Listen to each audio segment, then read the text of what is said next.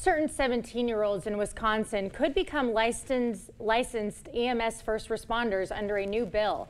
Current law only allows candidates to become officially registered as a practitioner at age 18. Eau Claire area Republicans behind the bill say this change would help staffing shortages with rural emergency services.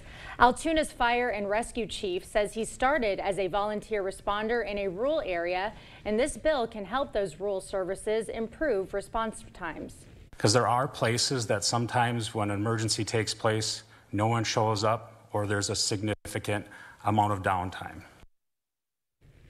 In Wisconsin, 43% of EMS services have staffing numbers of 6 or fewer. The national average emergency response time is 7 minutes.